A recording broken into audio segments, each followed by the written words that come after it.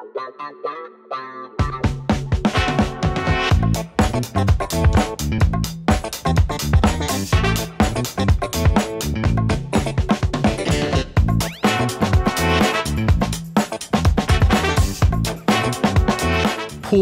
your failures, because it will teach people that success is possible. It's not fabricated. It wasn't handed to you. I'm still failing to this day, you know, and it's a great learning point. Don't just go from, I was in the hood and now I've got a Ferrari. Post those failures so that people understand the steps in the process, so they're not just chasing the Ferrari. Post the failures. That's the stepping stones to success right there. Jamie, how are you, sir? Absolutely fantastic. Thank you. Thank you for having me. Not at all. Thanks for doing this. No, not a problem. Not a problem. It's I've checked you out. It's a great show, so I was excited to come on here. Well, we're excited to have you, and I really like your podcast. We need to talk about Mindkite, this fantastic new app that you've founded, and what your journey is to reach the point where you put this together, and all of the other really fascinating work you do around mental well-being. But we do guest rider on the podcast. We're keeping it nice and simple today with a decaffeinated coffee and some oat milk. So you must tell me, Jamie, the oat milk, is that just a taste issue? Is it a vegan issue? Where does that come from? Yeah, do you know what? Now you're asking. I took a time, I think 12 months to 18 months. I didn't do meat and then I didn't do dairy. I just trying it and just seeing what health benefits there were from it. And I quite liked the oat milk. I watched a couple of documentaries on dairy milk as well, and it shocked me. So, yeah, there was nothing, you know, I'm not a vegan or anything like that, but I do try different things for health benefits, and it's better than alcohol, you know. Yeah, definitely. I'm trying to stay off the alcohol at the minute, so. And what just from, be really interested to know, did you see any specific benefits from, say, well, if it was a vegetarian or a vegan? Yeah, so what I learned on my journey, I'm really big on, I drink a lot of water now, I never used to, and I know there's a lot of health benefits from that, and it's really improved my quality of life, I think. I learned about meat being that it uses up a lot of the water in your body to digest it, whereas when I was eating vegetarian predominantly, I was doing a lot more fruit, a lot more vegetables. I was conscious of my healthy eating, including the snacks I was having as well. So I cut out a lot of the cakes. I was like, well, why am I eating all this vegetables and fruit, but I'm now eating all these cakes? So it just made me more health conscious, to be honest. It was a difficult journey though, just trying to find what type of things to eat. That was the hardest part, you know. I mean, I think the other thing with vegan and vegetarian is it must be a challenge getting all your kind of nutrients in, because take on board what you say about meat, but did you have to do loads of like supplementing with like vitamin B and vitamin D and that sort of thing? Yeah, I do supplements anyway. Most of the vitamins and mineral stuff, I'm big on the sea moss as well. I think the body's made up of something like 112 minerals, more than it is vitamins. Yeah. And sea moss has got like 96 in it. So I'm big on the sea moss. So yeah, these are just natural supplements. So yeah, I did take them alongside that. I still take them to this day, and I have meat now. So yeah. Do you know what, it's interesting, through COVID, I don't think the message about the importance of good vitamin consumption's really been put out there.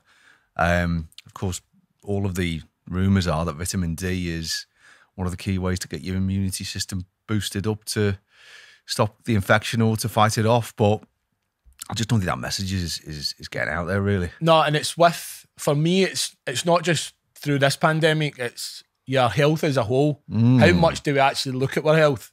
And even with the current pandemic and vaccinations and things like that, that's all well and good. But what do you do anyway to protect your health? What do you do anyway to strengthen your immune system? Do you get some time to go to the gym? Do you buy good food? Do you cut back on the cakes, or is it an everyday thing for you? So sleep well, yeah, lots of water. Have to look after yourself, you know. We only get one body and one shot of this life, as far as I know. So you need to look after yourself physically as well as mentally. Well, of course, this is a really nice segue into talking about the now, because of course your app that you founded is Mindkite, and this is a great app which is a platform for general well-being, but it does pull together a number of different facets. So you do have the physical wellness aspect and physical goals and goals generally running alongside some of the other issues we're going to talk about. So I could tell before I met you that this issue of looking after yourself and controlling what you can control was important to you. I couldn't agree with you more. But let's go right back then. So you grew up in Scotland. Was it Glasgow? Grew up in Glasgow, yeah. Tried to anyway. Yeah. And what was childhood like for you? To be fair, childhood was good. I came from a loving family. So when you come from a loving family, your surroundings, it doesn't matter. Most of Glasgow, and I'm not going to highlight any particular areas, but most of Glasgow is living well under the breadline. Yeah. You know, we call it the schemes up there, council estates, predominantly council estates, minimum wage, social security, or you know, the brew, if you like. It's quite common. So yeah, we not growing up with everything, but I grew up in a loving family, which is, you know, to me, priceless. Yeah. And obviously you became interested in the issue of mental health. What was the trigger for that? Was it something in particular that you were seeing in Glasgow or just seeing generally? Surviving Glasgow. And it's a great, as I say this a lot, Glasgow's a great place for tourists. You see the city centre. Walk 5 minutes either way from the city centre, you see a whole different picture. And I think that different picture causes bad moods, it causes anger, there's segregation, separation, there's a poor mindset, and there's a stuck mindset in a lot of places in Glasgow. Generations of poverty, and it keeps you stuck there because no one really leaves. No one really, I'm not saying no one, not everyone has the opportunity to get that education past what they can see in front of them. And I think that leads a lot to poor mental health. You've got poor choices of food. You've got poor physical health, which also adds to the poor mental health as well. And Glasgow's at an all-time high, you know, compared to UK and even Europe. Yeah. The issue you specifically noted, I was reading, was that this poor mental health that you're describing was the trigger for a really worrying suicide rate. Yeah, so Glasgow, and it's still increasing just now, Glasgow has the highest suicide rate in the whole of Europe. It has the highest suicide rate for males between 25 and 42, I believe. Correct me if I'm wrong. And males in the UK, which is astonishing. I come from Glasgow. That's heartbreaking. You know, I'm standing here or sitting here today talking to you, not one of those statistics. What can you do to change that? How can you help that? It's your people, you know. And as I looked into Glasgow, I had people reaching out to me from other parts of the UK, and I was like, well, let's not be selfish here. Let's have a look around. It's not just Glasgow. We're not just the ones. We have a high rate, but we're not just the ones suffering. There's much more of it happening in the UK, and now I know the rest of the world as well, you know. You're right. I mean, I was looking at the suicide statistics, and the picture throughout the West is quite similar. The trend is that suicide is worryingly high, but there is, I mean, you mentioned male suicide and the fact that it was such a significant cause of death in young men in Glasgow. And certainly that's the trend, which is crystal clear from what I read. In the UK, whole of the UK, statistically, men are 3 times more likely to commit suicide than women. Now, every suicide is an absolute tragedy, an absolute waste and a loss. But it seems to me that 3 times as high is more than just a blip in the data. It must signify that something is going on amongst men. Correct. Which is leading to these statistics of representing people in despair, men in despair. Do you have a view on why that statistic, men 3 times more likely to commit suicide, what's going on there? I'll touch firstly on the most talked about one, because this will be the one that most people know, and it's men don't talk enough. And in part, that's true. Women get together and they talk a lot. You know, they'll phone a girlfriend about their grievances and things like that. And I understand that that's part of it. My personal opinion, it goes deeper than that, because as you've said there, 3 times higher. Is it just because we aren't having a conversation? I don't believe that, because I've worked in construction sites most of my life, been around guys in banter, and I've also been around guys that, open up, talk about their girlfriends or what's going on in their household and things like that. So I do think men do talk to an extent. So I don't think it's solely that purpose. One of my personal views is, and again, it's just a personal view, is men apply a lot of different pressures to themselves in society pressures. How do they find a life partner? Are they good enough for these type of life partners? What makes you a man? Does having a nice big fancy car make you a man? The flash watch make you a man? There's all these outward society pressures that I know I've felt it on myself, that we apply this to ourselves. And it only needs to go wrong once and you're in a really bad place. You only need to feel insufficient once and you're in a really bad place. And I think that's a huge contributing factor to why men feel this way or start to spiral into depression and then have these attempts or go through with suicide. And that's just a personal view. Yes, I have to say that strikes a number of chords with me, because, I've lost at least 4 not close friends over the last couple of years, but they're all male, and that I knew them well enough that it was really upsetting and horrifying that they decided to take their own life. Let's just think about this issue of pressure, because I suppose the question which jumps to mind immediately is, why is it men who are feeling this pressure? And according to the statistics, at least, if that is the cause, women aren't. And because, of course, everyone is exposed to the same media, the same social media, the same life pressures, I guess. But you've got those stats which are saying something's gone wrong. Tell me about your views on this issue of the materially men looking perhaps at Instagram, and saying, look at these guys here driving Ferraris. That is what I should be aspiring to. And then becoming disengaged perhaps in first, and then ultimately in despair if they're not able to fulfill what they see as their goal as a man in life.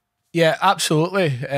Social media definitely, or the misuse, I wouldn't say social media, the misuse or misleading parts of social media or social media use definitely has a contributing factor. But just before that stage, I think that there's a lot of pre-programming that still exists. So, women have the feminine roles in society and males have the masculine roles. And it's a fantastic thing. I'm all for equality, and it's absolutely fantastic that we have this equal workforce now, or we can have it. It is able to occur. But I think there's still a lot of men see themselves as the breadwinner. There's a lot of that still programmed into us. So the male role as to be an alpha still exists, but not a lot of men are fulfilling the alpha role. And that leaves a problem. Then reinforced by what you see in social media. Oh, wait a minute, that your next man has a Ferrari picture, a Lambo picture, even if he's walked by it in the street and took this picture, it still gives that perception. And then you've got that melting pot that adds up. You go, oh, I'm clearly not good enough to get, anybody. And I think a lot of it is to do with relationships and how your life looks compared to other people, comparison syndrome, I like to call it. I think there's a lot of that, and it affects men heavily because they still see themselves as, I need to get to this stage.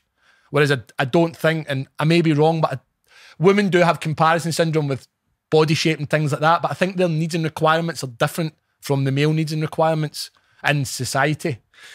Because if that's right, if you got on the one hand, I like your word programming, because we rightly talk about a leveling off in terms of inequality between the sexes. But if we as men still have this breadwinner, hunter-gatherer, alpha male baked into us, it needs more than just a trend in society to actually address that. And if it's not being addressed, if sort of the message isn't being put out, that it's kind of okay not to be materially flamboyant, and that actually there's different things about being a fulfilled, purposeful human being, then if we're failing to get that message out there, then I could see how someone would go into like a spiral of disappointment and confusion and disengagement, and then it's depression and despair. Absolutely. But there's also, let me throw a curveball out there. That is one side of it, which is terrible. But I actually think there's also another side of it. So you have equality now, which I think is great. You have powerful women in business and life without the need to seek a man. So then you've got men who do empower themselves, want to find that type of woman, but not as many of those type of women exist anymore. So your need or your the way you've positioned yourself as a man is now diminished because, well, wait a minute, nobody really needs me. I have to look inside myself, make sure I'm enough for myself.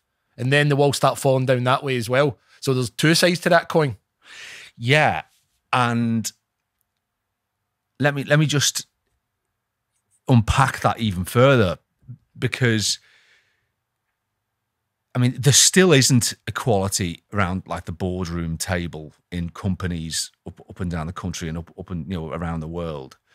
But if more women are reaching positions of power, I suppose there's a question about whether they would view a man who perhaps hadn't reached a similar position as an attractive partner. Is that your thought process? Yeah, basically what I mean is, if a man is leading by his external attributes, powerful job, powerful car, nice watch, if you're leading by that, sometimes you don't even know who you are yourself. Strip all that back, because now you have an equal. You have a woman sitting across from you in a boardroom. Let's use that as an example. She also has a powerful car. She has a nice watch. She has a nice house. You're on a level playing field. Now your personality has to come out. Now your charm has to come out.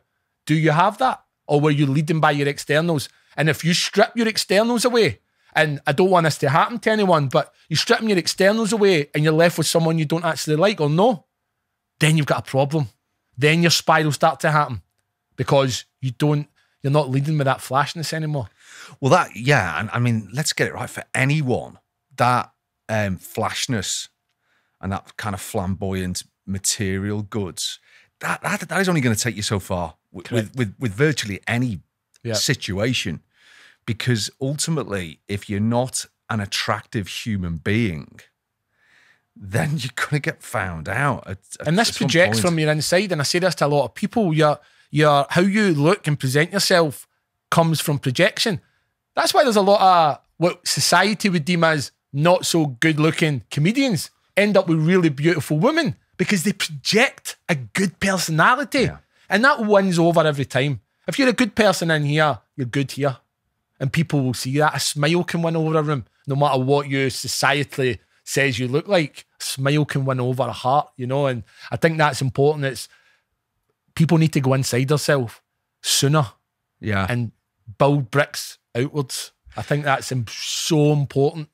And from the statistics we talked about, it would appear that message isn't being communicated as well to people generally, but it would suggest to men, insofar as if we're right that one of the causes behind the worry and suicide rate is this false belief that unless they possess what are materially successful attributes, that they lack purpose, meaning, and fulfillment.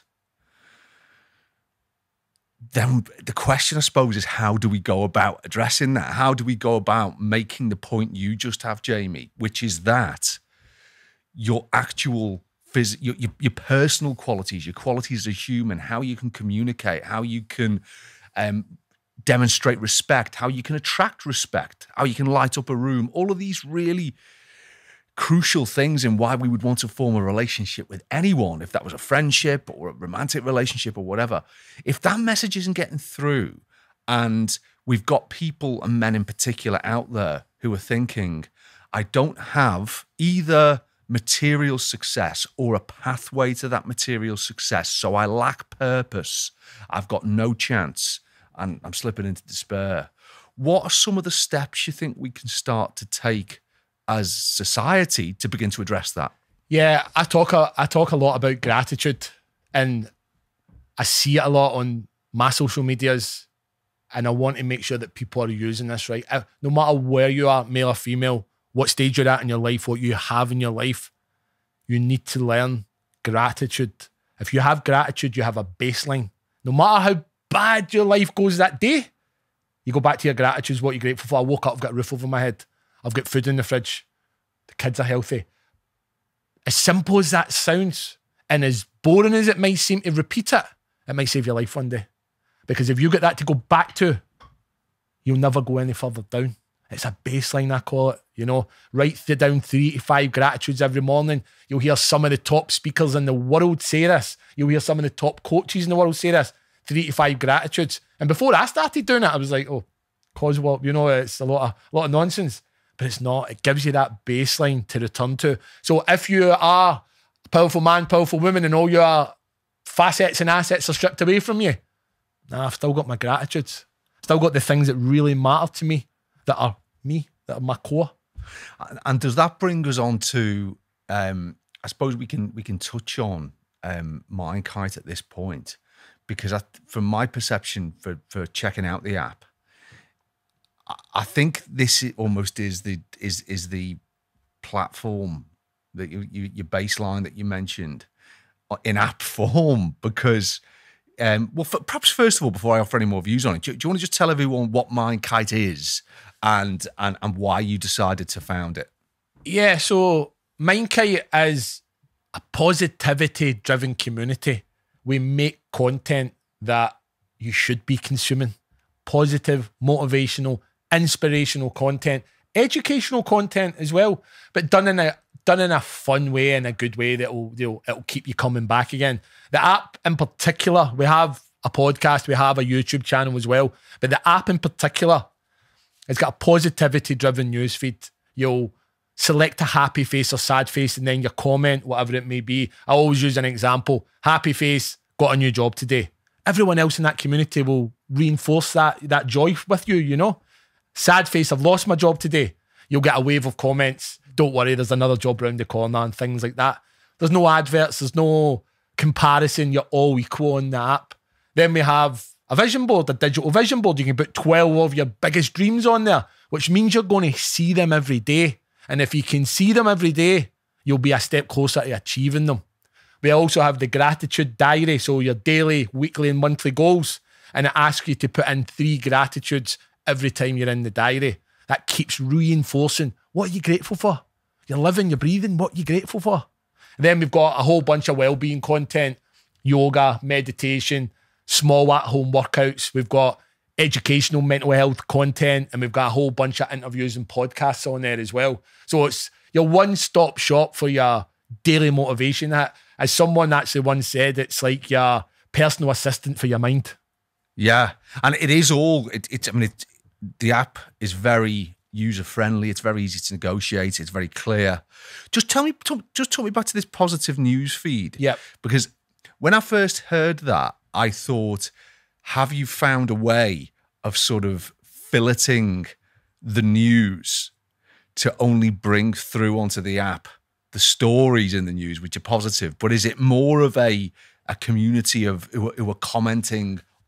Yeah, absolutely. So what you trying to do with that type of content that Mindkite creates? I mean, before the app was even launched, we made a whole series of content with our team and put it out to the world so people know who Mindkite is and what we stand for and our core values. So when you download the app and go into the app, you're with like-minded people. So even if your conversation's good or your conversation's bad, you'll have the decent outcome that you should get. Whereas there's other social media platforms out there that are a bit more free-for-all.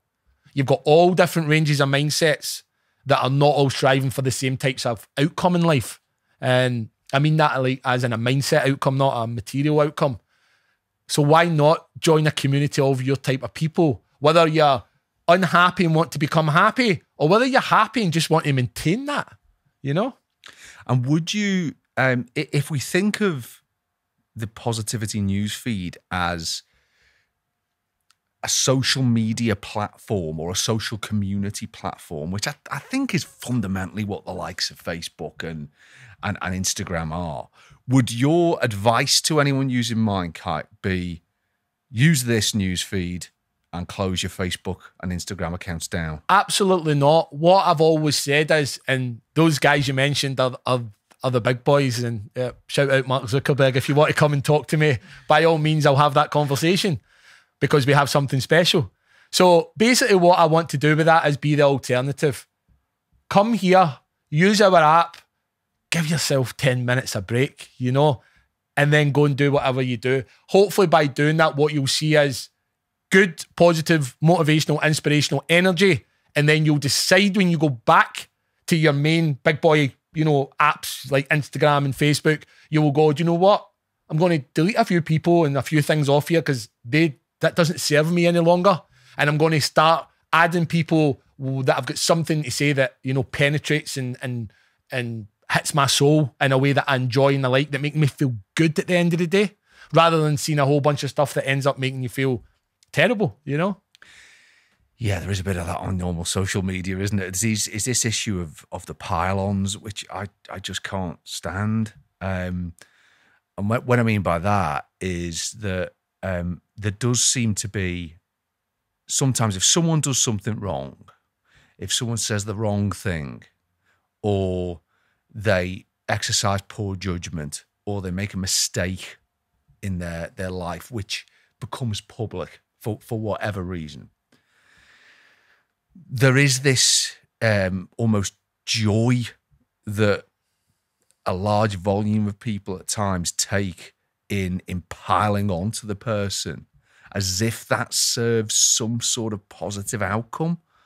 I mean, I've got to say, I struggle to see anything positive about it. Yeah, there's no, I don't believe it, and I know exactly what you're talking about. And I think that's why we engineered that news feed to be that way. Pick your happy or sad face. Are you happy or sad? Let the community know, and we'll bring you back up again. And if you're happy, we'll clap for you. If you're sad, we'll bring you up. And I think that's what it needs. And this comes down to what you consume. You can make a choice on all of the platforms of who you look at, of what you consume. But I think there's a bunch of people out there that use these platforms to make themselves feel better by making other people feel bad and jumping on those type of bandwagons. And actually, sometimes there's people that do it unintentionally. They see a whole bunch of people saying some things, and then they'll jump on and put their little bit in, which is a pylon, and it's a pressure. And you never know how the person at the other end, the receiving end of that, is actually going to react to that. Not everybody's built to take that. Whether you're in the public eye or not everyone's built to take that. We're all human at the end of the day. That's right. And I mean, I've heard, we could quote a number of instances where this has happened. In fact, let me think now. What was the one the other day? Oh, there's been a parliamentary debate about this, hasn't there?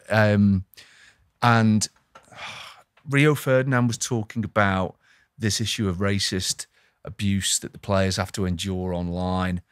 I know who it was. The lady's name escapes me. I think she won Love Island. And she was on talking about getting death threats from like 14-year-olds, and about, you know, a dreadful period of her life where she had to endure this.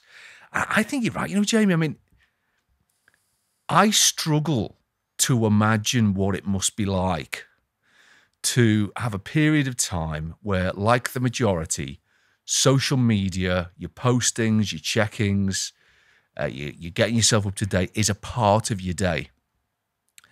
And then all of a sudden you become the subject of one of these pylons. I can't imagine the pressure and the stress that would create on someone. I could see it driving someone into despair. It does, and it has. There's countless people that have suffered at the hands of social media and media pressure and seen their downfall or went into depression or worse, committed suicide. But what we really need to look at there is also, if you're at the receiving end of that, step away. You have the power. Your phone, most people are using their phone or a laptop and, you know, an electrical device, tablet or such like. Put it down. Yeah. You actually literally have the control to step away from it. It's when you become engaged in it. Then when the pylon comes, you're absolutely consumed by it. You're overwhelmed, like a tsunami coming over you. Step away before that. Step away. It's only words. And I think now, And I seen this, it was, I don't know if you know the guy, Sadhguru, he's like an Indian guru. He does a lot of motivational stuff and inspirational speaking, but he does it so naturally and so well.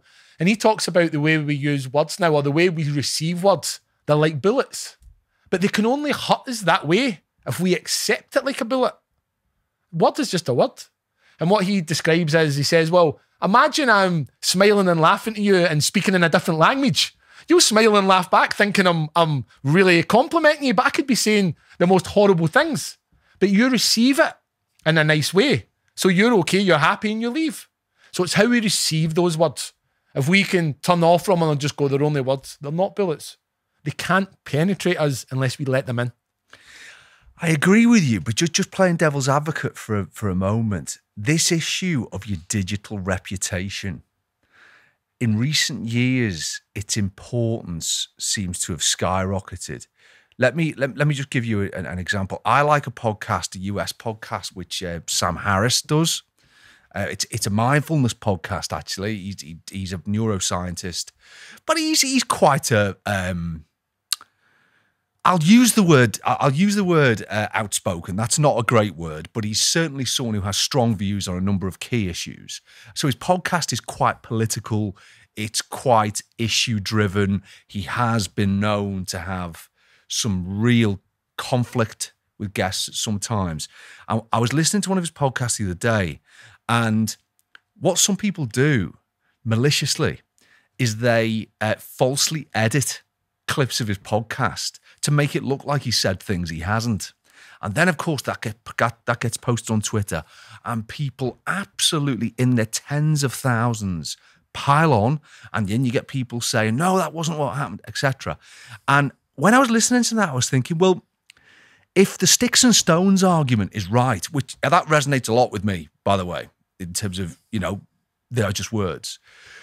But I wonder whether we're at a stage now where they're more than just words, where words can damage your digital reputation. And we have heard, haven't we, of people losing jobs over something they've tweeted, or perhaps something they haven't tweeted, something which has been said about them on Twitter or another social media platform. So do you think we're at a stage where we need perhaps to reassess the potential damage that's caused by malicious words? Absolutely. And I'll stick to what I said. Words that aren't bullets, but people misusing these platforms and certain things a certain way, yes. But we also need to remember we have to come into this world with our eyes open. When we enter into a digital space, we have to be comfortable with everything we put out, because it may get chopped up and edited. We may end up a meme. We have to be conscious that these things happen and exist. And some people are fantastic. I mean, I've seen the funniest of memes. I'm sure it's someone else's expense. There's a layer to it. But we have to be sure that we're happy with the content we put out, and we do know that there may come a time where these circumstances change, or the message change that we maybe meant to say. I mean, you're on a podcast show. I do a podcast show as well. We may come into a time where a guest says something, or we say something in conversation that the viewing public don't quite agree with. And then that could be our day in the dock, if you like, But we have to be aware of that beforehand. That goes to accountability, doesn't it? Yes. Now, the reason why, because I agree with you, I don't think you should post something which you wouldn't shout walking down the street. Yeah. Because ultimately you are shouting it down the street. In fact, it's louder than that because the whole world can hear it. One of my biggest bugbears, and particularly bearing in mind this issue that misused words and content, etc., can cause this severe impact on individuals, which can lead to bad mental health, and people have committed suicide over social media pylons. The biggest issue I have got is this one of anonymity. Because if you look, for example, at the what Rio Ferdinand was talking about in the select committee, these constant pylons with footballers, the three lads who missed pens for England in the European Championships. I think it was something like 70% of the postings which were identified as racist were from accounts which were clearly unverified. They were blag accounts, effectively. And it seems to me that your excellent point on be accountable can't be brought to bear when people clearly aren't accountable because there's an egg on their Twitter profile or it's a black name and all the rest of it. Do you think that's an issue? The anonymity problem, lack of verified identity, which we need now to be addressing. Yeah, and that also came up there when you're talking about the parliamentary debates. I actually spoke to someone on the all-party parliamentary group as well because I have a lot of views on social media and how it should be used in the consumption. And that is one of the things. We need to verify ourselves. We do it on lesser platforms that we don't use as often. Holiday websites. They ask for our passport details or our driving licenses, verification of who we are. I truthfully believe that we have to do that on social media platforms. I don't know why we don't. It's another part of data for them, which is what they're into collecting. And it wouldn't be a problem for us. If you're using something like you use your car on a daily basis, you need a license, you'll go and get your photo card made up. Why wouldn't you put your passport into a social media platform if you were using it in the correct way? That makes sense to me. Let's just touch on this point of why aren't they doing it? When I heard Jack Dorsey, who's the CEO of Twitter, talking about it, when this was put to him, he said it's very important that we have the ability to retain anonymity on social media platforms because it's key for whistleblowing. So, for example, if you've got an employee of a big corporate who is subjecting workers to poor conditions, who maybe has unsafe working practices, who is producing its devices, wherever they are, in a way which are unsafe, there needs to be a way for people to whistleblow at scale, which cannot be done without anonymity. What's your gut reaction to that? I understand it. I think it's in the politest way possible, a bit of a cop-out, because if you look at the other side of that, you have mass grooming. Let's just go there. So you've got mass grooming on social media. You've got people out there intently trying to find youngers and minors. Is that not a bigger problem than somebody having to blow the whistle, which they could go to the national newspapers, they could go other places? Active social media groomings on social media. You don't need social media to be a whistleblower. You have papers, radios, podcasts, your voice. You have many other means. A poor 13-year-old girl on social media doesn't. I agree with you. And to push it, because what you're talking there, isn't it? It's like a balance between the risks presented by people not being able to whistleblow on social media, by all of these other risks that we're talking about, mental health, suicide, grooming, abuse. And it's very hard to suggest that second problem isn't an awful lot more of a concern than a lack of whistleblowing. It completely outweighs it, and I would challenge anybody to truthfully win that argument and tell me different. It completely outweighs it. So I'm sure there's pros for these platforms and other aspects that we don't know about. You know, the more people that sign up, is it the more data they get and the more email addresses they're collecting? Is there a flip side to their benefiting from these anonymous accounts? Yeah, well, I mean, the numbers and the stats higher for a start. Well, that's my suspicion that because it would technologically, obviously one of the things my group does is tech, and it would not be that difficult to sort this problem out. It would be a big operational exercise, but the tech is out there because other businesses use it. Banks, insurers, holiday companies, government organisations. You need to verify your identity before you get an account. It's not that difficult, and they could set a time scale, and they could have a point that unless you've verified your identity by this point, you're off. Now, I suspect that it is commercially driven, that those who invest in ads on these platforms would take a certain view about the membership dropping. Yeah. But it's such a nonsense, isn't it? Because these aren't real people. Well, for example, if I'm using a social media account, I can actually use a different name and a different picture. Even if there was a system for my passport and things like that, you could still do that. If you wanted to be anonymous, you still could. And under data protection, the person you blew the whistle on wouldn't know it was essentially you. So that kind of blows what they're saying out the water. Is that possible, is it? to do that? Yeah, of course. Well, look at Instagram, for example. You can change your name to anything you want. You can change your picture to anything you want. All you would be doing was verifying if the police came and said, we suspect that account 005 is doing something illegal or untoward or abused someone racially or verbally or whatever it may be. And then they go, okay, data protection says the police are here. We'll look that up and we'll give you that information. That's all.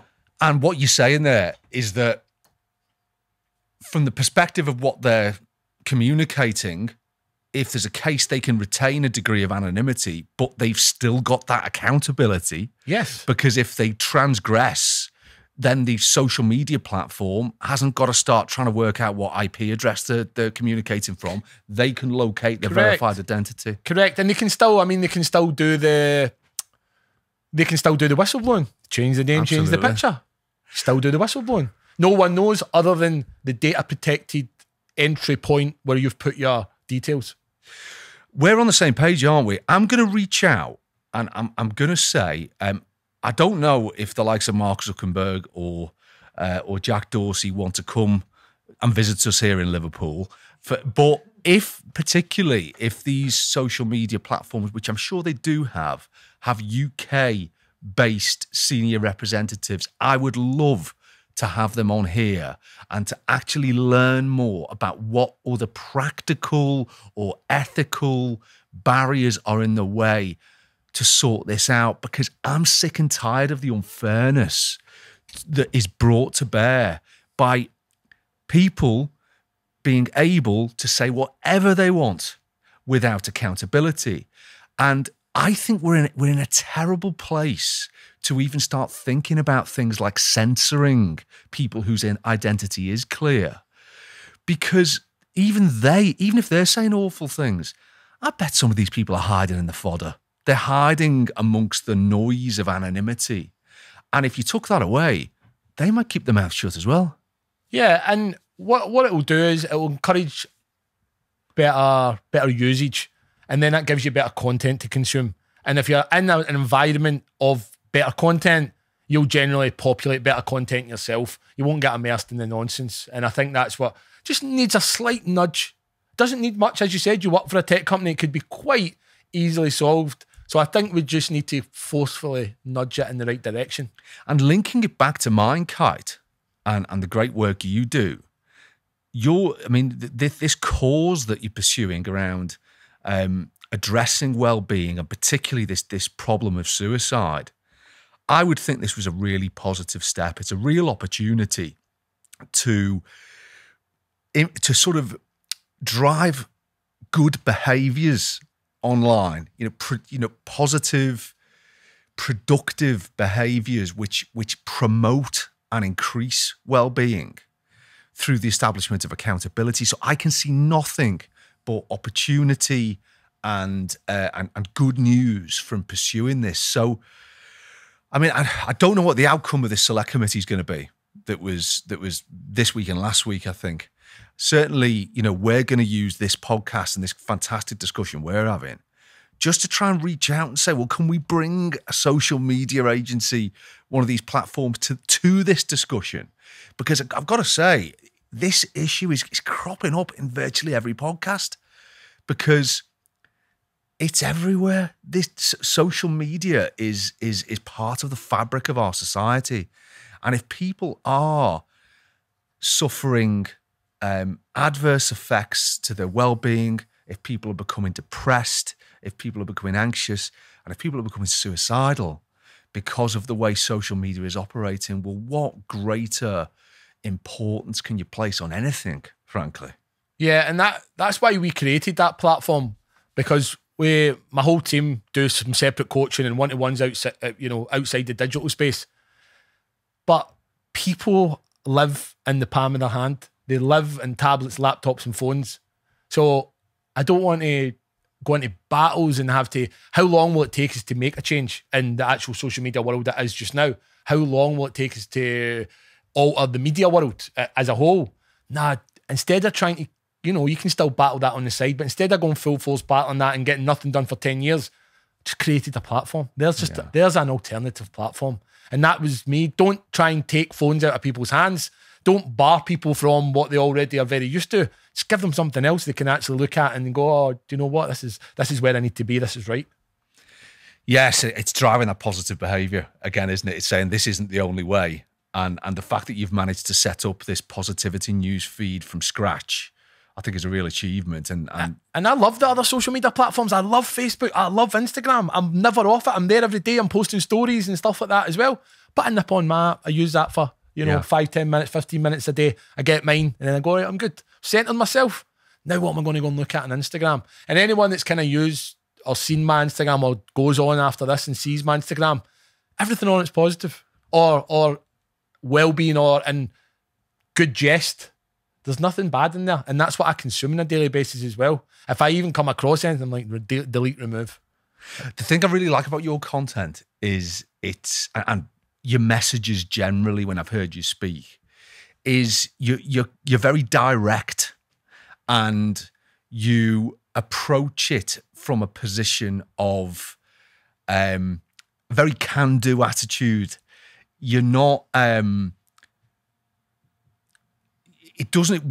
content doesn't conform to, I think, the traditional very passive therapeutic messages that I think sometimes could fall on deaf ears. I think sometimes you're giving people a bit of a positive shake and say, you can do this, it's in your hands. Yeah, and I'm speaking from experience. I come from nothing. I'll leave this world with nothing. I literally, come from hardship. So coming for that hardship and starting to achieve in life, you need to be told and directed and shown that it can be you also. Why not, as my team says? We say, why not? Why not you? Why can't it be you? So that needs to be delivered in a way. And yeah, I listen to some nice stuff. I listen to the soft-spoken stuff as well. But sometimes you need wobbled. You need a shake and someone just to tell you, get up off your butt and do it. It's possible, even if you're making one step a day towards what you want to achieve in life, it's doable. If I can do it, believe me, anyone can do it. And it's a cliche saying, but I did come from hardship. So if I can do it, anyone can do it. And that's the issue of role models, the issue of people seeing that it's possible. I mean, that's one of the key triggers to people gathering that self-belief, because words and sort of a textbook approach are fine, but you can't beat looking at someone and saying, she looks like me. He talks like me. She's walked the same streets as me. Her parents did the same thing as me. And if they've done it, why can't I? So this issue of establishing more role models and giving people a clearer pathway to success is something we talk a lot about on the podcast. And I think we need more of that. We need to be celebrating those who've managed to pull it off. And do you know what else I'm really, really big on? My whole team is post your failures. Yeah. Because it will teach people that success is possible. It's not fabricated. It wasn't handed to you. I'm still failing to this day, and it's a great learning point. Post them though. Don't just go from, I was in the hood and now I've got a Ferrari. Post those failures so that people understand the steps in the process, so they're not just chasing the Ferrari and being completely upset and dismembered almost when it comes to failure or their first failure and then they turn back. Post the failures. That's the stepping stones to success right there. It is. And do you know what? I mean, I've stopped it because I fail every week, probably every day in business, and we say things wrong, we do things wrong, we misjudge things, we maybe fail in our communication with family, or we fail to prioritize it.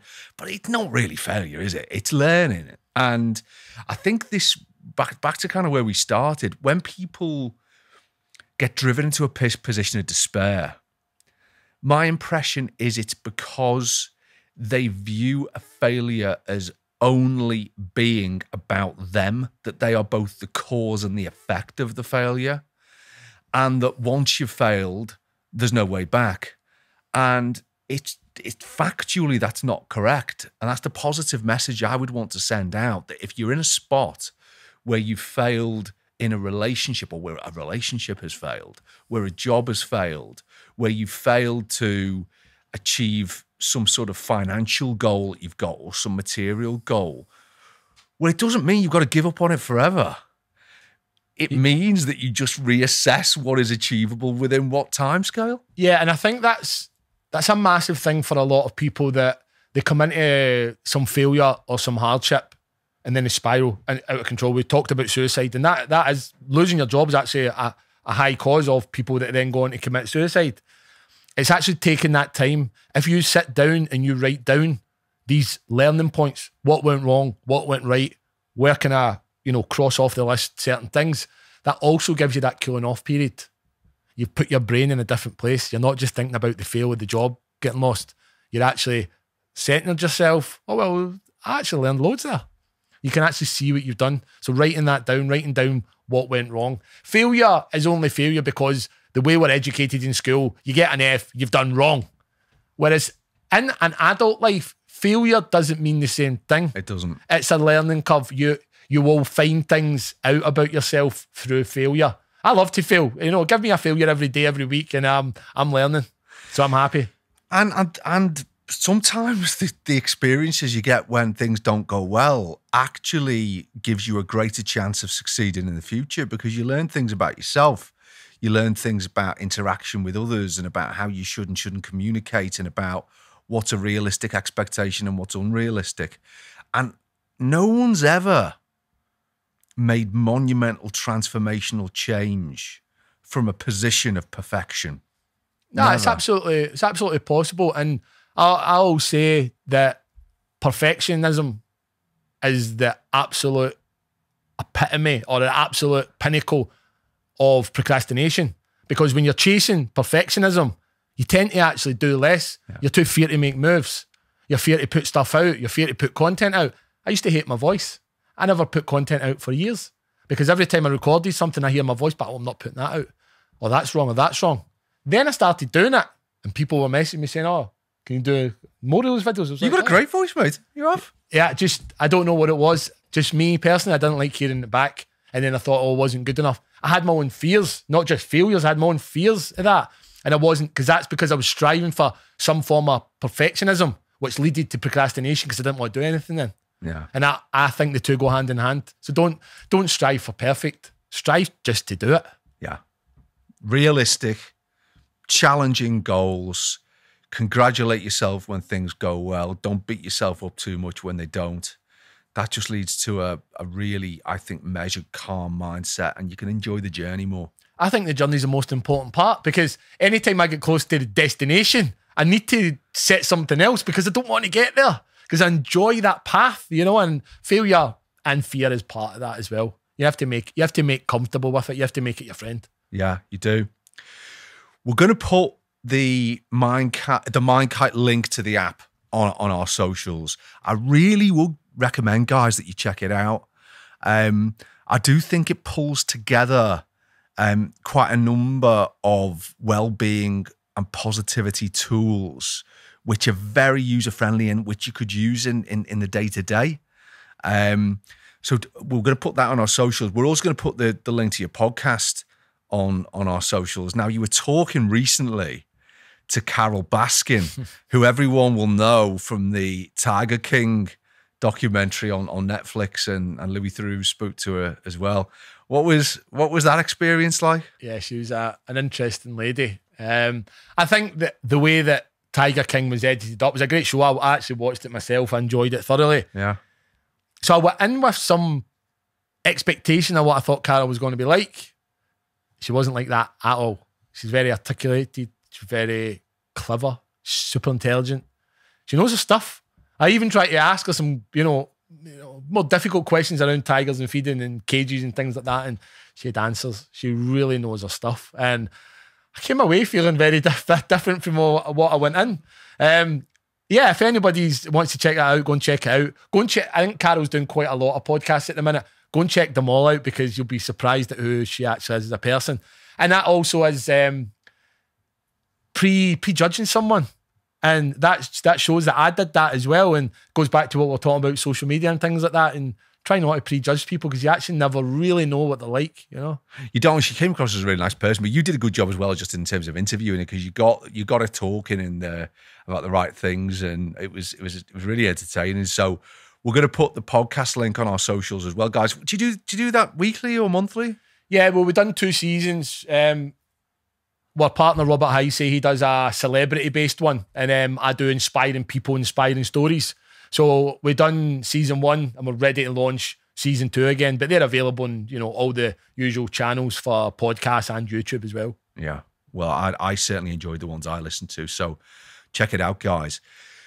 We're nearly reaching a wrap, mates. But I just wanted to ask you to finish off in terms of this issue of prioritizing well-being, including mental well-being, although you very rightly said that physical well-being and mental well-being go hand in hand. Where do you hope we'll be as a society in, say, if we wound the clock on 5 years? Yeah, I want to be around the world. I'm mentored on speaking by my coach, Les Brown. He's teaching me how to get my voice and build my voice up so I can go on stages around the world. And hopefully in 5 years' time, the message, people like yourself speaking on podcasts, as people like myself, it will, positivity breeds positivity.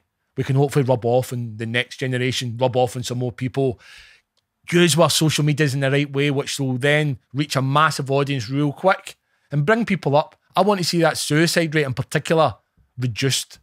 All miracles would be at 0, but reduced would be a great start. Numbers coming down and not gone up, because they've went up even during this pandemic. They went up and it has to come down. In the next 5 years, that's my vision. The suicide rate, the mental well-being or poor mental well-being rate will come down. People will be accessing the help they need and talking to the right people. That's what it has to be for me in 5 years. Has to be.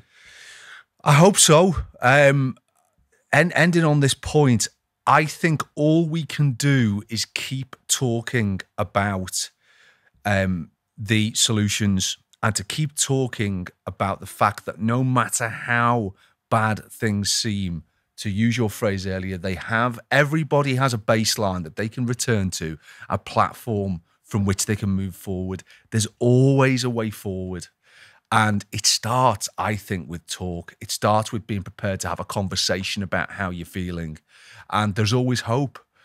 And remember, in life, you're not responsible for the whole thing, just your part in it. And if you think on that method, you should get through your day okay. Yeah, that's a great way of putting it.